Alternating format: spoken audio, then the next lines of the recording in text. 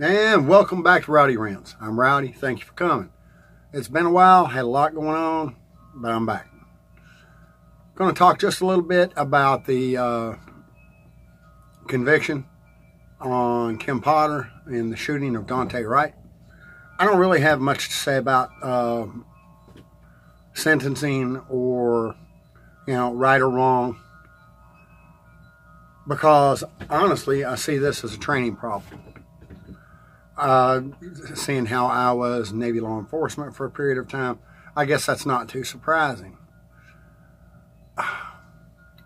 When you look at the situation, this is a police officer who was actually a training officer that grabbed the wrong weapon and deployed it.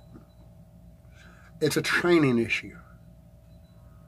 This is an issue. You train, you train, you train, you talk, you train, you do your quals monthly, every 6 months, however you want to call it, and that's the end of it. Bad idea. Bad idea. Especially when you're carrying two different projectile weapons, one being a taser and the other one being a handgun.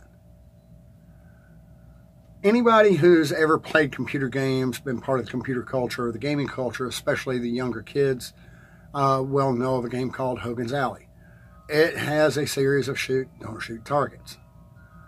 Hogan's Alley actually got its start in competitive shooting and in police training, where you have various targets popping up and you either need to shoot that target or not shoot it.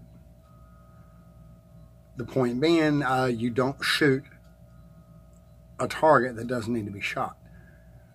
We need to step up training. The world has changed and our training has not changed with it. We need a Hogan's Alley, and I don't mean a game, I mean an actual space where somebody using their actual sidearm that they carry and a possibly modified taser set up to do the Hogan's Alley.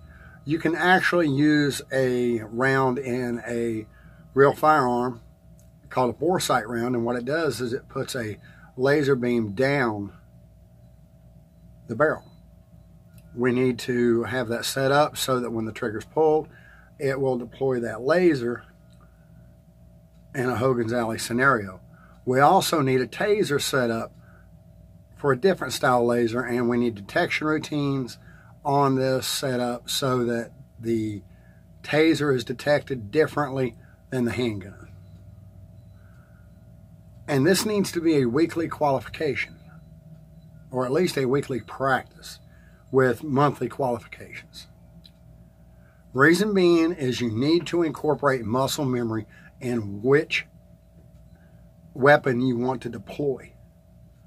Because if your automatic go-to is your handgun, that's the one you're going to reach for, even if you're trying to deploy the taser. In a stressful situation, unfortunately, that's what will happen. And it did happen in the case of Dante Wright. We can do better. That's it. That's my line of thought. Thank you for watching. My name's Rowdy. That's my rant. Everybody have a great day.